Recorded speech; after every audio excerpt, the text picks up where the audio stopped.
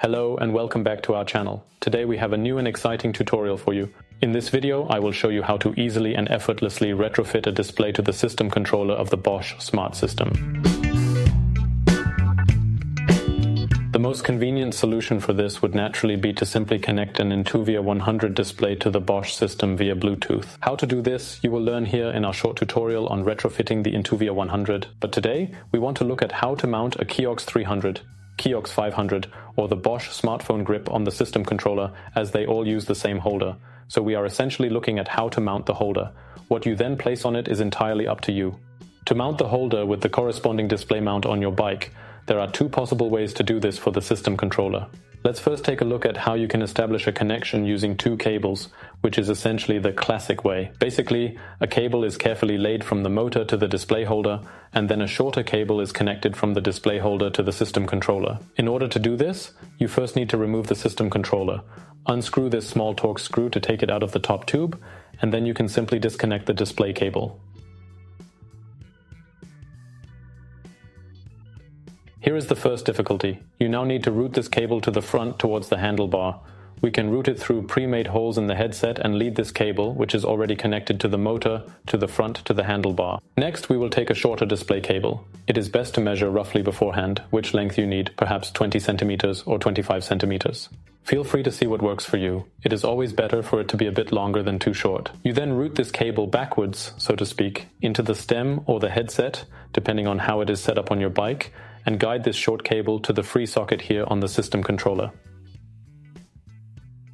Now you can already connect the system controller and this short cable. Once you have plugged in the cable, you can easily reintegrate the system controller into the top tube. Do not forget the seal to ensure everything is neat and tidy. Now we can go ahead and carefully mount the display holder. In our particular case, we have already connected it with the appropriate display mount. It is basically screwed securely into the holder right here. Pay attention to the cable exit point from the display mount when making your purchase. There are two types of display mounts, one facing forward in the direction of travel and one facing backward. This depends on where the cables will ultimately be plugged in. In our scenario, we'll choose the cable exit at the rear, as this is probably the case with most setups, because the cables are intended to exit to the rear from the display's perspective. And in the next step, we can already easily insert the two cables into the display holder. It might be necessary to adjust the display mount slightly using the small adjustment screw so that you can access it easily. It doesn't matter at all which cable goes in on the left or right side. You can adjust that as you like. Then simply tighten the display holder again and position the display mount however you prefer.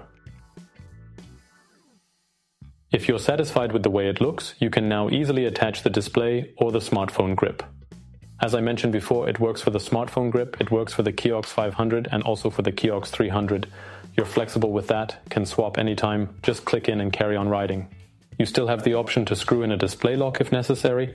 It is located on the back of the display mount. If you need more details on how to do that, you can take a look at our Kiox 300 retrofit tutorial video. There you will find all the details on how to assemble the display holder and how to use the display lock.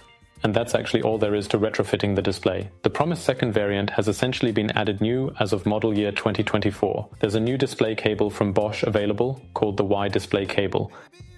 This allows you to route it even cleaner now because you no longer need two cables. Instead, you only have one cable, which you plug in down here at the motor, then route it through the frame here, and you can then connect the shorter end to the system controller, and the longer end comes out here at the front again to the display holder. This might differ slightly, depending on how it's installed on your bike. And so you'll only have one cable left, which goes into the display mount and to the system controller here. Everything just looks a bit cleaner this way. My recommendation, however, if you already have a system controller, you already have a connection to the motor, so you basically just need to bridge that and can retrofit everything relatively easily. It's simply a matter of personal preference.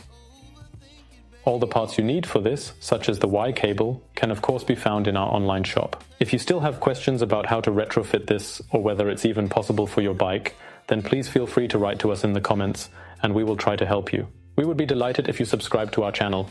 This way you won't miss any more tutorials. Other than that, I wish you lots of fun retrofitting the displays yourselves, and we'll see you back here soon.